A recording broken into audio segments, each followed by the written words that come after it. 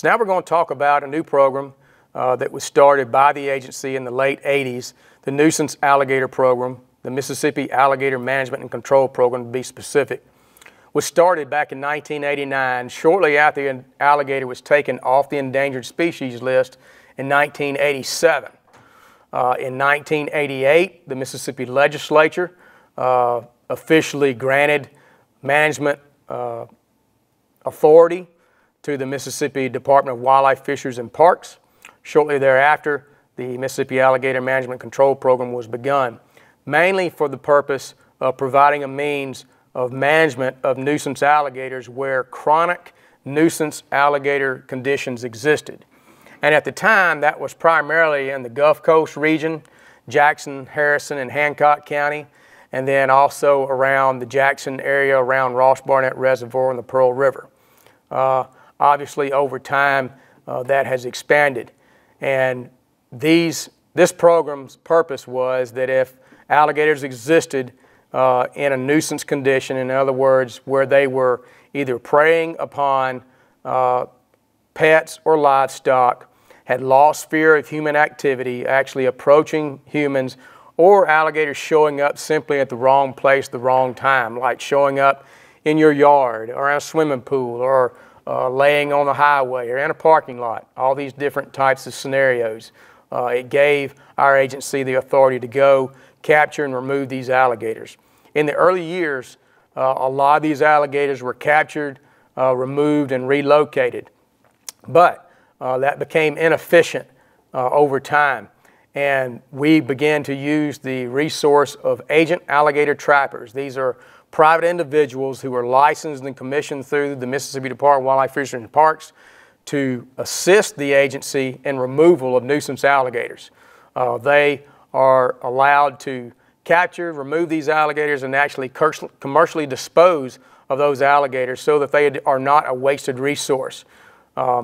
We have learned over the years, particularly most recently with a trapping and tagging program that I developed in 2007, where we would actually go out, catch and tag alligators. Some of those were alligators that were being relocated. Some of those were alligators we specifically targeted in areas where the hunting season was open to catch and tag alligators, release them, keep GPS information about the location where they came from, keep information about their length and sex in hopes of obtaining some information about the growth of alligators, maybe how much alligators move around, and even something about life expectancy of some of these alligators.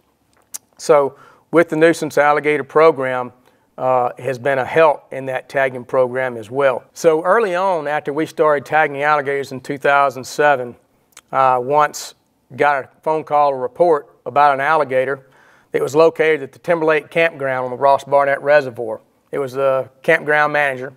I had been there just a few weeks before, and he explained to me, there's an alligator back at the campground. He'll be easy for you to find. He's in the exact same location as the last one that you caught here. And he said, by the way, it looks like it has some kind of a yellow tag in its tail. And I quickly flipped through my notes because at the time I had only tagged a dozen or so alligators in the last month. And I said, if you got a pair of binoculars, go and look at it and see if by chance it has a yellow tag with the number 70 on it. And he called me back and he said, indeed it does. And this was the same alligator that I had removed from that location. It was about a 7-foot male that we had taken some 13, 14 miles up the river, up the Pearl River Basin, and turned loose in some backwater area. And in the course of about 27 days, a minimum of 27 days, it had traveled all the way back to the same location, exact same location. And so we've since received numerous occasions where this tagging of alligators has provided us vital information about the movements of alligators. We even have one instance where we've been able to verify the movement of an alligator all the way to Lake Chico, Arkansas. The alligator moved over 52 miles by our estimations through the waterways to get to that location. Other numerous locations of alligators moving 10, 15, 20, 30 miles. So this is some really neat information, and we do rely upon you to get that information back to us, and we hope you'll report it. In addition to the tagged alligators, there was a research project that began with the Mississippi Department of Wildlife, Fisheries, and Parks and the Mississippi State University Wildlife and Fisheries Department in 2010. We radio tagged adult male and female alligators over the years. From 2010 to 2012, we tagged and radio collared about 40 alligators. Most of those were adult males. And so it is possible that if you were to harvest an alligator on the Pearl River north of Ross Barnett Reservoir, you may actually harvest one of those alligators that previously had a radio transmitter on it, and we would vitally like to get the information on those alligators. Over 30 of those adult alligators were over 7 feet long. There were 18 males, 12 females in the initial project, and 13 of those alligators were over 10 feet. 5 of those were over 12 feet long. Now, since that time, a number of those alligators have been harvested, and we've been able to use that information to get back to those hunters. In the initial years, the radio transmitter was attached just behind the head on those 4 very large osteoderms that are located on the neck. And we quickly learned that that was not a good, efficient place to place the transmitter, because these males, being so aggressive during the breeding season, we found in our very first 3 weeks of putting transmitters out that about 70% of those transmitters were torn off during the breeding season. And so we changed our methods by putting the radio transmitter in the trough between the scoots of the tail, which provided a good bit of protection, and you see those pictures on the screen. From that tagged and radio collaring information, there was some information that we knew was out there that we expect, such as female alligators don't move as far as the male alligators. You can see in this one photograph, this is yellow 437. She is a female, 7 feet 2 inches long. That white line that you see there depicts 100 yards in distance, and each of those little yellow markers indicates a weekly location of that alligator during the summer. Obviously, she's a nesting female, and she doesn't range very far. But you also have records of large male alligators, such as yellow 441, who's a 12-foot 3-inch male. And you notice, again, the white line depicting 100 yards in distance. But you see that that alligator has moved around quite a bit more. And then also yellow 442, a 12-foot 2-inch male. This is an alligator that I myself had gotten numerous visual observations of before we ever were able to capture him and tag him. And I had the assumption that the alligator only occupied a certain area because that's the only place that I ever saw him. But after we got the radio transmitters and saw the locations where he was found, we knew that his home range extended about 5 to 6 square miles around that area where I had seen him. We did get some records of some alligators traveling as much as 16 miles during that radio telemetry project, and a lot of that information is available through the master's thesis of the graduate student who worked on that project. There are several hundred alligators a year that the agency actually goes to nuisance calls for action to actually remove those alligators from properties or locations, no matter what the case may be. There are hundreds of more additional nuisance complaints that take place every year that do not necessarily require action from the department. And that is part of our education process. As people call to complain about alligators, we have the opportunity to explain their value in the ecosystem, evaluate the actual situation that exists with that particular alligator and that location, and make a determination of whether action needs to be taken. But on average, 200 to 300 alligators a year are captured and removed and euthanized as a result of nuisance complaints. Now, getting back to the tagging program, since 2007, the agency has tagged and released in the neighborhood of 800 alligators across the state. Most of those tagging efforts occurred on the Pearl River near the Ross Barnett Reservoir, since that was the first location of our first alligator hunting opportunity in 2005. We also did a lot of tagging in the Pascagoula River Basin, and then we do quite a bit in the Vicksburg, Warren County area around Eagle Lake and Terra Wildlife facility. What we do is capture the alligators, get their information, length and sex. We get some other biological measurements. We place a tag on their tail, which is nothing more than a cattle ear tag placed halfway down the length of the tail. Each tag has a unique color and a unique number so that it can be visualized from a distance in order to maybe identify a specific alligator. They also receive a metal clip tag that goes in the webbing of the hind feet. Now, the metal clip tag and the webbing usually lasts a little longer and is retained more so than that plastic tag in the tail. Although we do have some records of those plastic tags in the tail still remaining in the alligator up to 10 years now. So if you happen to catch an alligator during your alligator hunt, we'd like for you to be sure and check for those tags and report that back to us. Be sure and check the hind feet for that metal tag that is in the webbing of the hind foot. It'll have a unique number on it. It also has our phone number, and obviously you can contact us by phone. You can contact me by email and report the information on that alligator. We'd like to know the length of that alligator. We'd like to know an exact location where it came from. And from that, we will provide you with a certificate. Just like when duck hunters harvest a banded duck, you can turn that band information in to the U.S. Fish and Wildlife Service, and they will send you back information about the history of that duck. We will do the same thing with your alligator. We'll send you back as much information as we have about when it was originally caught, where it was caught, if it was relocated, where it was relocated to in comparison to where you caught and harvested your alligator. And that's been very helpful information. The information from this tagging program has actually had a lot to do to change our policy about relocating alligators. We've known from conservation officer reports over the decades that they believe that some of these alligators that were being relocated were, for lack of a better word, repeat customers. These were alligators that they thought were coming back to the exact same place, sometimes in very short order. But because alligators are so difficult to identify one unique individual from another, without the tagging program, this was almost impossible.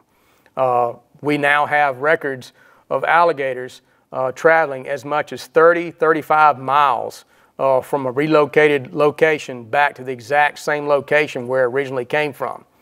We also have information of alligators doing so in very short order. Sometimes alligators moving 5 miles back to the original location within 3 days, back to the original location where it came from.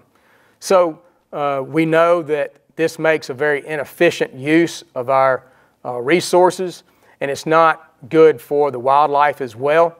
And so we found now that our relocation policy basically is that any alligator over 4 feet will not be relocated. Our agency policy has always been any alligator over 6 feet would not be relocated, just simply because of the danger that exists not only for our personnel but also for the alligator. Relocating alligators, particularly during their summer months without the proper equipment, can be very dangerous, and it can be lethal to an alligator in a short period to have them out of the water in an area where it can overheat quickly. And so now we find that most of the alligators, unless they're 4 feet long or smaller, we do not relocate those alligators. So if you're a private landowner, if you're driving down the highway and you encounter an alligator in the highway, you can always call an emergency phone number, and they will contact us, and we will send agents with the Department of Wildlife or our agent alligator trappers to come to that location and remove the alligator. If it's causing obstruction to highways or obstruction or danger to people, if they're on your property in a private pond and they have lost fear of people, any alligator that has been fed, which is illegal by the way for obvious reasons, every state in the country that has an alligator population has a law against feeding alligators. The obvious reason is that if you feed alligators, they begin to associate that feeding source with human activity. And once they do that, they lose the fear of people and may actually approach people who are unknowingly in the area without knowledge that the alligator is there, and obviously no knowledge that an alligator is being fed. And so if you've ever seen videos of alligators coming out of the water, walking up onto the land and going towards people, going towards fishermen, it's usually a result of people who have been there feeding alligators. Now sometimes that feeding is a direct impact by people actually bringing food resources, throwing trash and food items out for the sole purpose of throwing it to the alligator and attracting that alligator to come to the food. There are also indirect situations where you may have a fishing pier or a boathouse on the lake where you live, and it also is occupied by alligators. People have the habit of cleaning the fish on their boathouse and discarding of the fish parts back into the water. And if you're in an area where alligator populations exist, they can actually attract alligators to that boathouse, and over time they will lose fear of that human activity, and this becomes a problem. There are also other indirect sources, such as people who put out fish feeders at their ponds or at their boathouses or piers for the purpose of feeding fish, which is not a problem, except, again, if you're in an area where alligator populations exist, the alligators could then become attracted to not only the food that you're putting out, but the fish that are coming to the food. And so we discourage people from using fish feeders in areas where alligator populations exist. Sometimes that problem can simply be solved by not using the fish feeder for a period of time, and the alligator will avoid the area. But that can be a direct problem. And since it is against the law, our conservation officers rely on many phone calls from the public to inform us about people who are feeding alligators. That's very important information to us, to let us know who and where and when that type of activity is taking place. Our conservation officers will investigate the situation. We can make arrests depending on the situation, but they will definitely be cited for that violation. Be aware that every nuisance complaint call that comes in, as I said, doesn't necessarily warrant the call for action from the Department of Wildlife, Fisheries, and Parks. For instance, getting a phone call most often is going to be described as, there's an alligator in our pond, in our ditch, and we fear for the lives of our pets and our kids and our grandchildren in the area. And you may ask the person over the phone to describe how big is the alligator. More times than not, it's always going to be somewhere in the vicinity of 8 feet long. And when we get there to investigate the situation, we find out that the length estimation is grossly exaggerated. But alligators that are in the wrong place at the wrong time, we will take time to remove those nuisance alligators. Also understand that if you are in a development that has created additional habitat, such as man-made lakes, and it's in the close vicinity of a waterway or a watershed that is home to alligator populations, that alligators will easily travel around the landscape, particularly during the spring and the breeding season, in search of new areas, looking for females. As males disperse in the early spring, searching for new home ranges, they may wind up in these man-made lakes. So if you have an alligator complaint in an area where alligators have moved into an area that we expect to see alligators on a regular basis, but they are not causing a nuisance. For instance, our officers come and investigate the situation, and the alligator has a natural response to either distance itself, submerge, distance itself to the other side of the lake, then those people in those areas will have to develop some tolerance for alligators being there. And our resources will not allow us to go and remove every alligator that shows up in someone's pond. Alligator complaint calls can range from the 9-10 foot alligator at the front doorstep.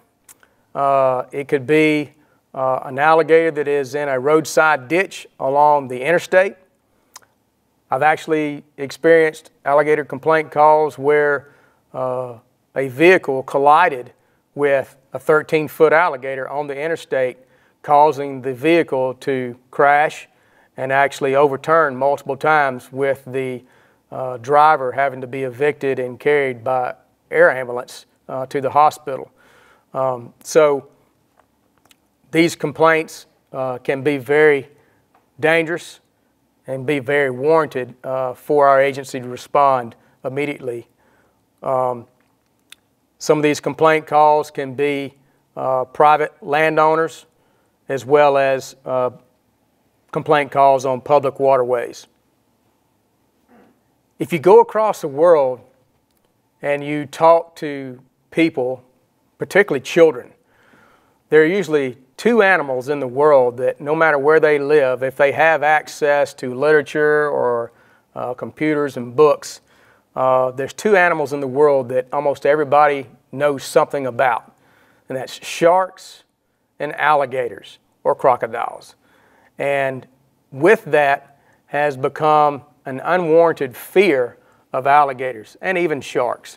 But we'll talk particularly about alligators, in that Hollywood has done a very good job of depicting alligators as man-eaters, as this animal that if you were to encounter it, it's going to do its very most best to come after people in an attempt to attack you and eat you. And that is by far not the truth. Alligators will absolutely avoid people. They avoid human activity until we get into a situation where humans intervene by feeding and things like this. Now, you will find that in some populations where there is an increased amount of recreational activity by humans, whether it's boating, fishing, water skiing, camping, and these types of things, that some alligators have a reduced fear of humans and a tolerance of human activity. But all in all, alligators will avoid people. And because of this unwarranted depiction of alligators, it draws a good bit of fascination. And so when our people respond to these alligator complaint calls, it usually draws crowds. When an alligator is blocking a road, it draws crowds. And the first thing we have to do is assure the safety of the people as well as the alligator. And so alligators that wind up in the roads, we have to use vehicles with lights until we can safely get the alligator removed. If it's in a parking lot or an apartment complex, people tend to gather around them. We have to get the people out of the way. That's the first and foremost important thing to be done. But as well, there are situations where alligators have attacked humans. Now, there has never been a documented attack of an alligator or a human in the state of Mississippi. We've had multiple incidences where people have been interacting with alligators, either trying to catch them, remove them themselves, or pull them out of the roads and things like this, handling them, and they wound up being bit. But that is not an attack. However, other states, particularly like the state of Florida, has had numerous attacks. I think they're currently up into the vicinity of 100 attacks that have occurred in the state of Florida since the 1940s. A fair number of those, 25 to 30 of those attacks, have been fatal. But the vast majority of those attacks have occurred by people who were in a vicinity where alligators were known to exist. They were in areas where there were signs warning people not to be there. And they were also in areas where people had been feeding alligators. And all of this creates a very bad, conflicting situation. Most of those attacks have occurred at night with people swimming in the vicinity where alligator populations existed. And like I said, a large number of those attacks occurred in areas where there were records of people feeding alligators. So I show you some photographs of an actual attack that occurred in 2007 in the state of South Carolina. For instance, this individual was in a public recreational area, kind of like a state park. It also had a golf course. There was a recreational pavilion nearby where people were gathered. And this individual had gone diving into a pond that was located on the golf course. There were signs that said, "No swimming, beware of alligators, no collecting of golf balls." But this individual went into the pond. He was subsequently attacked by an alligator. The alligator ripped his arm off. He was able to get out of the lake and obtain first aid by some people who were there at the nearby pavilion. Luckily, there were a couple of nurses there who were able to stop the bleeding, and he survived. Wildlife agents showed up on the scene. They were able to capture and kill the alligator. I even remember hearing this report on the radio myself in 2007, and the reports were that the wildlife agents had caught the alligator, killed it, and they had removed the man's arm from the alligator's belly in an attempt to take it back to the hospital so that it could be hopefully reattached to the human.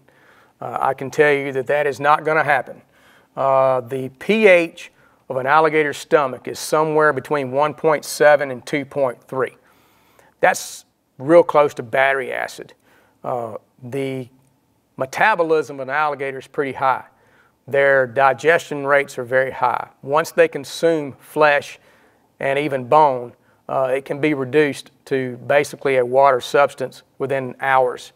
And so, and also know that the mouth of an alligator is only so wide. Their throat is only so wide. So an alligator cannot take a prey item and necessarily swallow it whole unless it can get it swallowed through that small gaping area of the throat. Most of the time, alligators, if they take prey that is too large to swallow whole, they will stash it. For instance, a beaver carcass.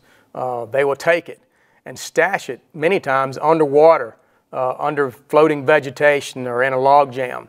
And they will come back to that carcass as it begins to decompose, and they will tear off and roll what we call the death roll, as they tear off pieces of flesh and bone from that carcass so that it is in manageable sizes to be able to be swallowed whole.